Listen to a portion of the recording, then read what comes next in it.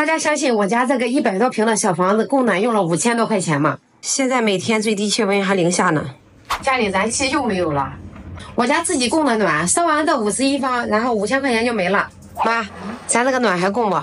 供啊！你怎么扔回来的？你早晨起来你梦不清。哎，这是去年第一次交的供暖费4000，我手机上还有一次是年底28、29的吧，交了一次，这不2次交钱的记录都有。我问建哥还交不，都是他的事儿。他说什么燃气烧得越高越省气儿。我的妈呀，建哥，你像坐在垃圾堆里一样。这边是闺女的玩具，这边是各种拍视频的装备啥的。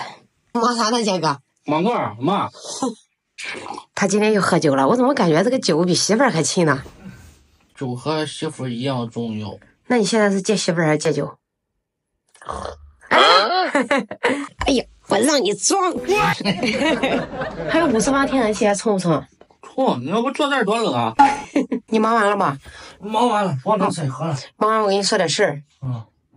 这日子过不下去了。怎么了？别介呀！要这样的话，咱明年还不如开空调呢。啊，就为了这点事儿，不过了啊！明年咱去大房子住啊！哎呀，那咱充多少钱的？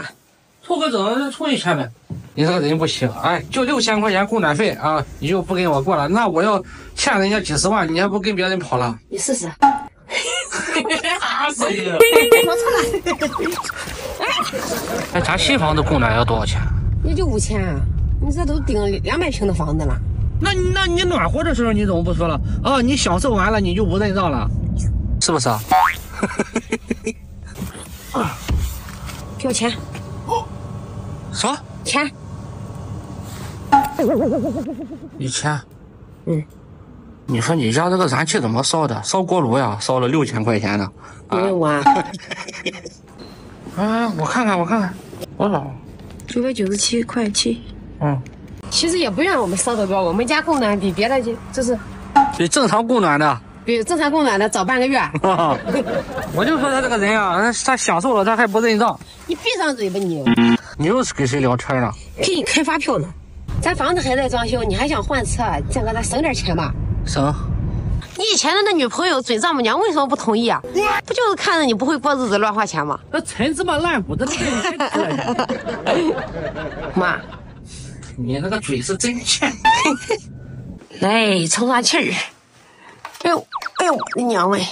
帮个忙来。小大哥，建哥。多少方看的？291方。好，行了，这样又能烧半个月了。没了。这是欠你的，我这辈子算在你手里了。行了，今天就这样了，拜拜了。